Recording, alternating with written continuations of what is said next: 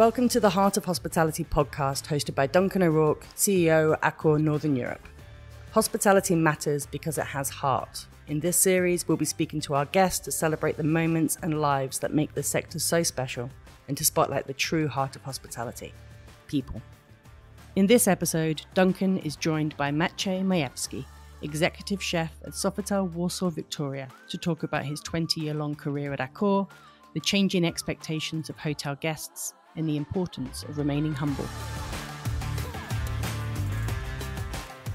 Good afternoon. I'm delighted to be talking to Maciej Majewski, the executive chef of the Sofitel Warsaw Victoria in Poland. And of course, everybody knows Maciej was the chef of the year in 2019. We're extremely honored to have you here. Thank you for taking the time, Maciej. It's very important, and we really appreciate you giving us some insight into your fantastic career with Accor, but also about the industry. So I'm going to ask you a couple of questions, and then we'll just have a conversation as it goes through. First of all, how are you?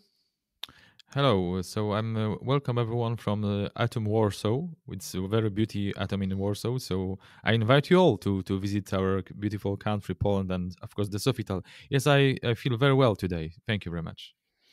Yeah, Maciej is right. I was just actually in Poland. It's funny. I was just there last week, and we saw each other. It's a beautiful, beautiful city and country. Maciej, how did you get into the hospitality sector? Well, my journey in the hospitality sector started in year 2000, and I was starting after my army. I was 1 year in the Polish army, and after that, I was looking the job and the opportunity to grow in like the chef. And I saw the invitation to work in Poznań, in Ibis Poznań, and I start my journey in the hospitality sector. That's fantastic. Talk me a little bit through your career, because I know from when you started and where you came to. I know that you've been around 20 years with. You started 20 years ago, and probably in 2000, and you've been in Ibis Novotel. But talk me a little bit through how you came in and your positions until you are today, leading one of the flagship properties in Warsaw. Yes, so I started exactly 21 years ago. And first, my job was in Ibis Poznań. We opened in this hotel, so I start on position of commis chef. After opening, after 3 months, I would get promotion for the sous chef of this hotel, and I worked there like 1 year and a half. After that, I was traveled to Częstochowa, to Ibis, and I was working there as the head chef in the Ibis Częstochowa. From there, my travel started in the south of the Poland again. It was the Kraków. Few months I spent in Ibis Kraków Centrum, like the head chef. And after, I started working for the brand of the Novotel, like sous chef. I spent there like 7 months of the position of the sous chef. And next six years on the head chef position. And from there, I get opportunity to work in Warsaw, in this beautiful hotel Sofitel Warsaw Victoria, and I start my journey here in year 2011. Fantastic. I mean, that's well done. It's a great moving through all the different segments and brands. Do you think that food and beverage, what we offered when you first started, has it really changed a lot since today? Of course, and for me, like the experience was very nice because I start like from the brand of the Ibis. And was completely different like this 20 years ago. The offer, what we offer for the guest, was completely different, and was especially on the market of the Poland was very different from the others. Yes, when we opened the Ibis Poznań, what we cooking on the was something completely different than our competitors. So our guests were very happy. They can use the F&B outlets. They can taste our food. And especially after this many years in Ibis Częstochowa, in Novotel, I saw that people growing with their expectation, our guests. So they want to visit the not only the hotels just to sleep, but they want to use our F&B outlets, like the bar, like the restaurant. They are very curious about the offer, and the offer was very changing by this year. So it's very super, not only for the guests, but for me too, for the growth in my profession. Of course, yeah, yeah, and I agree with you. The food and beverage offer has changed, but the guests have also changed, right? The guests who come into food and beverage over the years, they've changed as well, and their expectations when it comes to food and beverage and experiences is very different to when we started, isn't it? Exactly, exactly, and very much appreciate our guest and their expectation because right now, from few years in Sofitel, we're working in the open kitchen. So this is excellent opportunity to have the guest conversation, and we know both that for many years the food is very promoted in television. We have many programs like Top Chef, Master Chefs.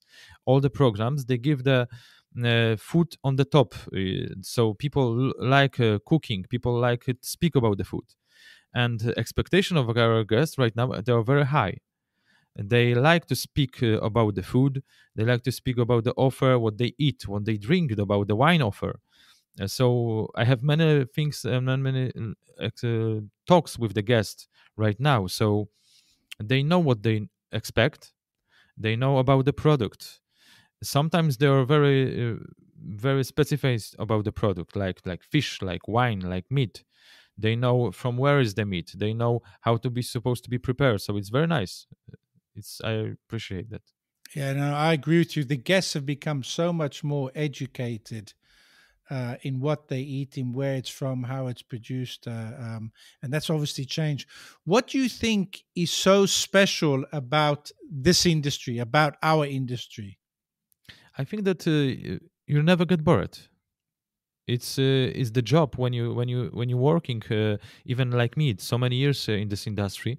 You don't be bored because you have every day you have some challenges. Yeah, Give and me a nice example of that. Give me an like example of. for example, when I was growing in the company, mm, I have this good opportunity that I can try every time something new. I can try many dishes, many foods, many like for example in Sofitel we have the guest expectation are very high, on a very high level, and every day we have some special question from the guest about not only about the simple food but like the diets, like vegetarian dish, vegan dish, lacto-free dish, or special offer for the birthday, like they want to surprise someone from the family, and this is you always need to be ready for the guest, and this is very nice. This is keep you strong. Yeah, exactly. Expect the unexpected. Exactly, That's exactly. exactly. Yeah, no, no, indeed. It's fantastic industry. If you could give one sentence, if you could one sentence explaining what our industry is, what would your sentence be? I think that in our industry supposed to be the sentence like sky is the limit, because Exactly. Yeah. on this what we are doing, we don't have the limits. We can do everything, and this is the best thing in this industry. Yeah, I agree. It's beautiful to be able to come in this industry because what you put in, you get back, and the sky is the limit. It just depends how far you want to go, and how far you want to push you. Exactly. And when you do these things, you always get inspired by people. When you first start in the industry, you have people that really touch you and mentor you and grow in the industry. Who was your inspiration as a chef? Who did you look up to and why? Well, I have many chefs inspired, but we can I can split them like for examples like French cuisine, of course, Alain Ducasse, very classic, very Yannick Aleno, bit of Mm, modernity mm. in the French cuisine, uh, and maybe Daniel Humm. I live in Madison Park from New York. I admire this gentleman, and many chefs even from Poland. Like I must say, my first chef when I was 15 years young boy, and I was starting start to learning the cooking. My first chef was inspiration for me too. Oh, fantastic. And I know you're working very hard, but when you do go for a meal with your family, where do you go? Oh, I love small places like small bistro, like especially in Warsaw. I have one place, Bistro La Cocotte. It's French style bistro, but it's remind me the Paris. So I love travel. That's why this is the place. But I love love lots of concept like with the street food, because I love the cuisine like Asian too. So food, a bit of mix of Asian, Polish even, and it's I love it. Yeah, and you mentioned that that you love traveling, and the borders have opened up again now. Thank God for that. It's starting to open. Yeah. Where would you like to travel to enjoy an F&B experience? If you could choose any place to go, travel for an F&B experience, where would you go? And there's no limit. You can go anywhere. Where would you go? Yeah. So if not limits, I must say that for sure it will be France, because before closing of the border last year, before start of the pandemic, I was in Nizza. So it's the beautiful place for me. But on my list, number one right now, it's Lyon. So this will be Lyon, the yeah. place what I will visit. Yeah, that's a city steeped in history of culinary food and restaurants. Exactly. And we have a Sofitel there. Yes, and I have pleasure to be in this Sofitel. I have pleasure to work a few days in the both restaurant of this hotel. So it's a great place. Yeah, no, indeed, fantastic. Listen, what advice would you give to somebody at the start of their career? So somebody who comes in the kitchen brand new, what advice would you give them? I think that the first advice for me, if you're starting, especially on the position of the commis chef, you need to be humble. Of course, that we have many young people, very talented, and they want to grow very fast. It's super. I know that they want to learn, they want to cook. It's great. But first, you need to be humble. You need to learn. You need to listen. I must say that even I am 43 years old, but I will learn all my life, especially in this industry, not only industry, but in my profession. And when I was starting here in this hotel, I was very surprised when I came here. The seniority of the people was like I was 33 years when I start here, and the people in the kitchen had like 60, but they took me like I was. Yes, I was the chef.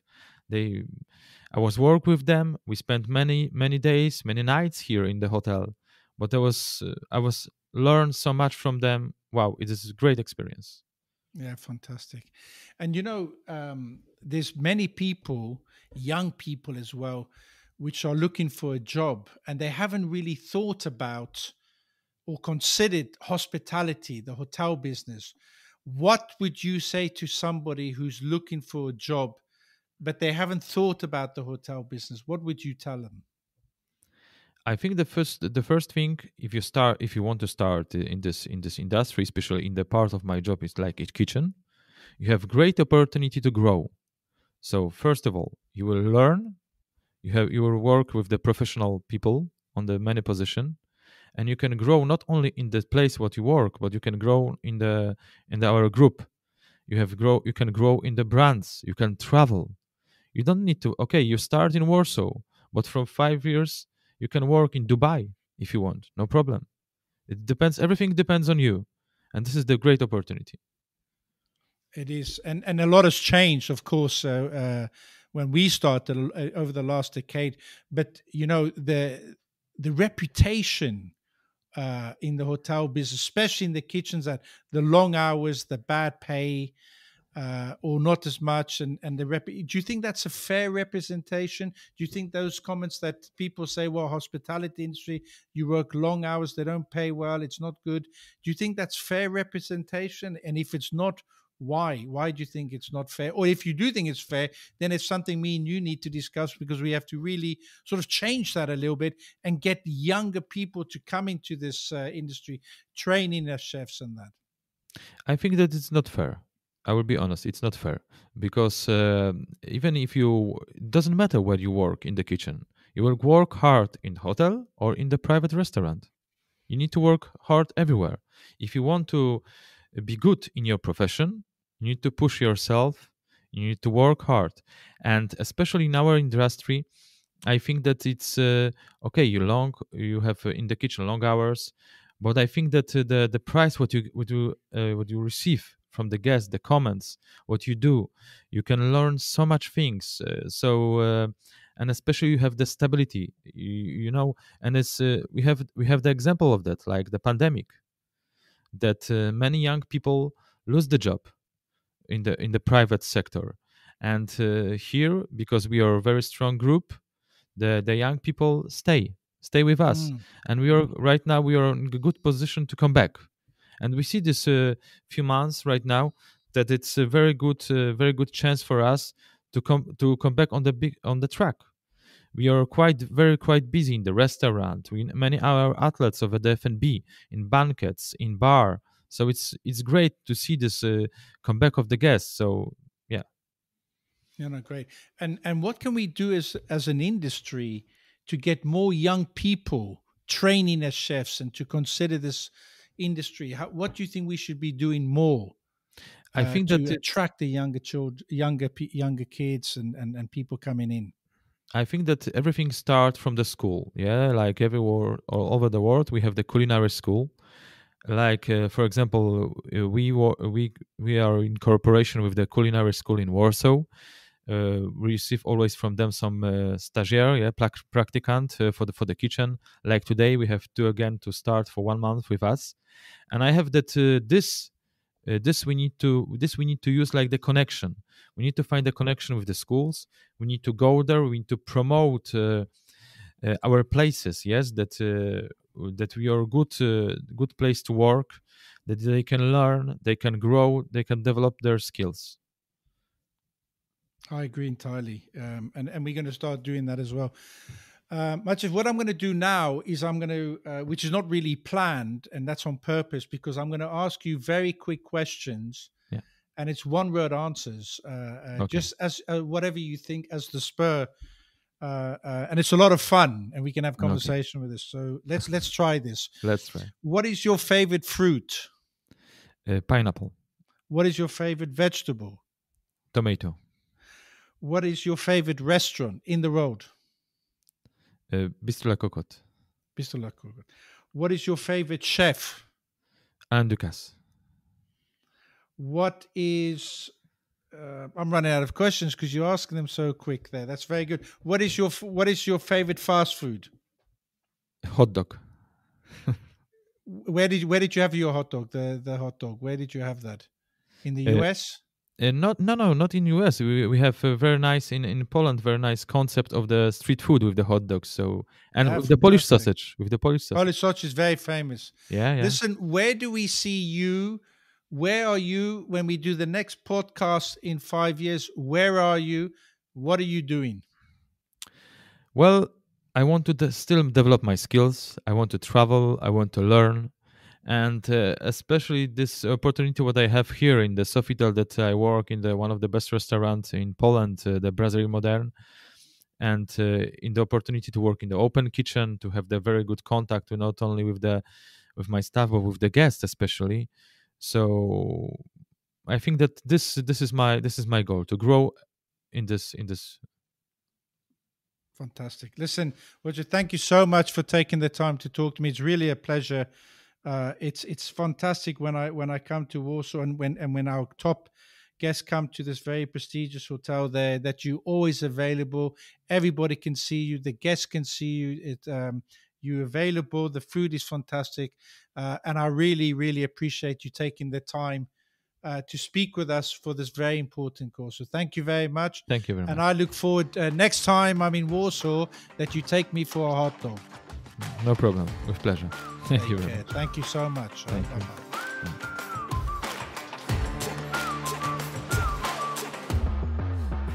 Heart of Hospitality was hosted by Duncan O Rourke, CEO of Accor Northern Europe.